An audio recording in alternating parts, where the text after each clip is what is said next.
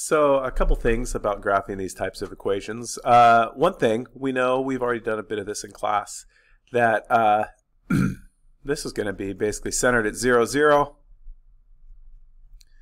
and then an offset of 5 in the x direction. So this gets out to 5, 0, back to negative 5, 0. Offset of 3 in the y direction, so up 3, down 3. And I just like to draw this so I can sketchy. Cosine and sine, it's going to close up on itself. So it's doing this. Notice in the x direction, let's see, it would start here.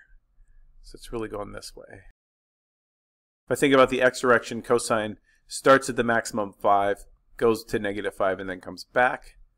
Sine starts at 0, so it would start like here, go up, down, and then back in the 0 to 2 pi. Now, we know how to graph these also in rectangular form. Like I know that the graph of this in rectangular form would be, let's see, x squared over 25, 5 squared, plus y squared over 9, which is 3 squared, equals 1. So the way that I get from here to there is I take advantage of the fact that I know that cosine squared plus sine squared is 1.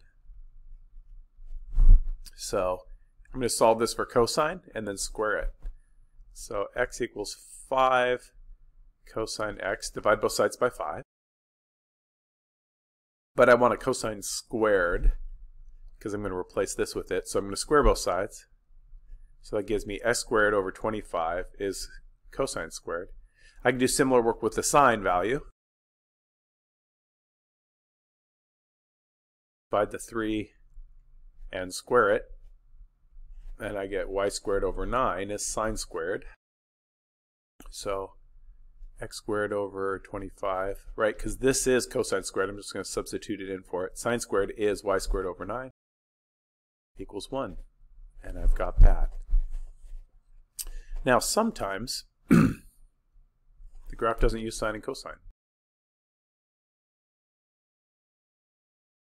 So let's say I have something like this. X equals 4 secant t and y equals 6 tangent t. Well, I can't substitute it into this cosine squared plus sine squared because I have a secant and a tangent. But I can take advantage of the fact that I know that there are other Pythagorean Pythagorean relationships that I could use. And so let's see, I want a secant and a tangent. Tangent sine over cosine. Secant's 1 over cosine. So I'm going to divide everything here by cosine squared. We've seen this move before. So I know that 1 plus sine over cosine is tangent. 1 over cosine is secant. Subtract the tangent from both sides.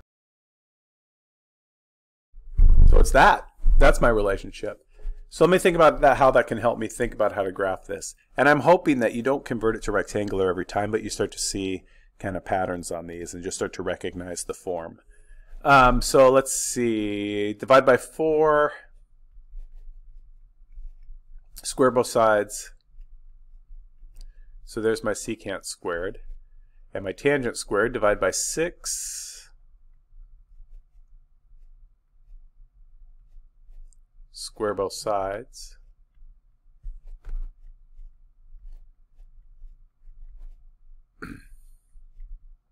So tangent squared is y squared over 36. Secant squared is x squared over 16.